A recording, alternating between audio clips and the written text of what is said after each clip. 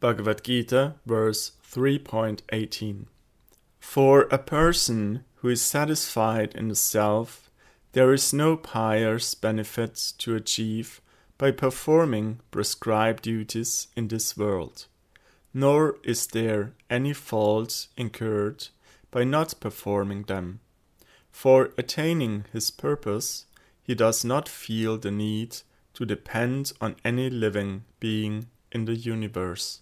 Sarardavaishni. Krita refers to a person who is not obliged to perform his prescribed duty, nor has any desire to be fulfilled through them. Akrita means that even though he does not perform his occupational duty, he is not at fault.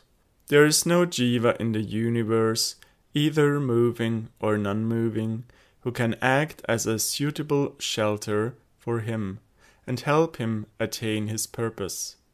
The word Vyapashrayaha has been described in the Puranas as follows. Vasudeve Bhagavati Bhaktim Udvahatam Rinam Jnana Vairagya Viryanam Nahi Kaschit Vyapashrayaha. Shrimad Bhagavatam 6.17.31. A person endowed with devotion to Bhagavan Vasudeva does not take shelter of knowledge, renunciation, or strength, nor is he interested in them. Moreover, it is stated in Shrimad Bhagavatam 2.4.18, Yat apashraya shrayaha shudyanti.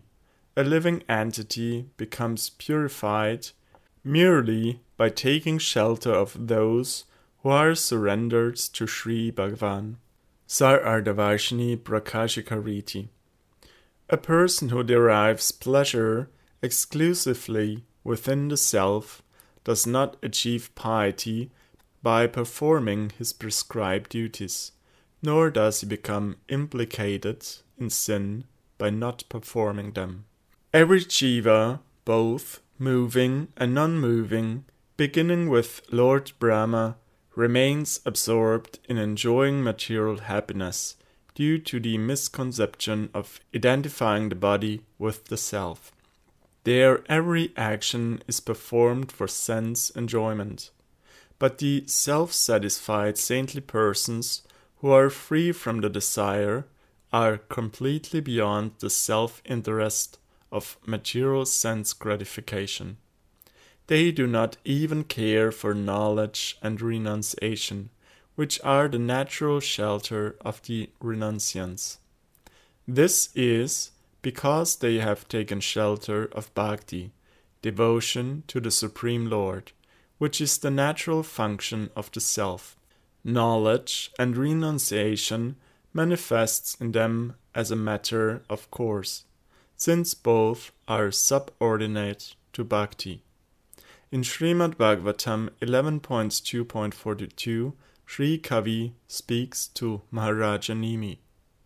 Bhaktihi pareshanu bhavo viraktir anyatra chaisha trika eka kalaha prapat yamannasya yatash nataha syus tushti pushti kshut apayo nu gasyam. With each mouthful of food that a hungry person takes, 3 effects are simultaneously accomplished. He obtains satisfaction, he is nourished, and his hunger ceases. Similarly, surrendered souls who are engaged in the performance of bhajan simultaneously experience 3 effects. The awakening of devotion to Bhagavan, which ultimately develops into prema, or pure love for him, a direct manifestation of Bhagavan's beloved form, and detachment from material objects. One may raise the following question. In the Vedas it is said, Tasmat isam tan na priyam yat itan manushya viduhu. The demigods do not want human beings to attain knowledge of the Supreme. Brihad Aranyaka Upanishad 1.4.10. It is also seen in Shrimad Bhagavatam 11.18.14. Viprasya vai sanyasato deva daradi rupinaha viknat kurvanti ayam hi asman akramya samiyat param. Knowing that Brahmanas will surpass them by taking sannyas and obtaining knowledge of the truth of the Supreme, the demigods take birth to become their wives or children and create obstacles on their path. Is it thus proper to worship the demigods to eliminate these obstacles? In this regard, the Shrutis state that even though the demigods present these obstacles, they are, in fact, unable to harm the spiritual aspirants, because the Atma himself protects them. This Atma is the self of all selfes, Param Atma. Vasudeva Paraveda, Vasudeva Paramakaha, Vasudeva Parayoga, Vasudeva Paraha Kriyaha. Shrimad Bhagavatam 1.2.28. According to this statement, Vasudeva, Krishna, is the original soul of all other souls. By worshipping him, one can gain the affection of everyone.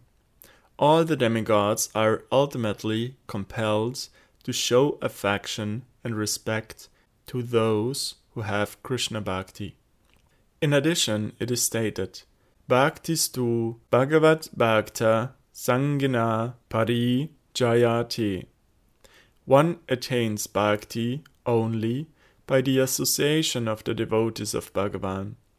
This statement of scripture means that just as for the devotees, Sri Bhagavan is the only suitable shelter if one desires devotion to him, it is necessary to take shelter of his devotees. For this reason, Shvetashvatara Upanishad 6.23 states, Yasya deva para bhaktir yata deve tata guru tasyaite katitahi artahaha prakashante mahatmanaha. All the hidden meanings of the Shrutis are revealed only in the heart of that great soul who has the highest transcendental devotion for Sri Bhagavan and also his representative Sri Gurudeva.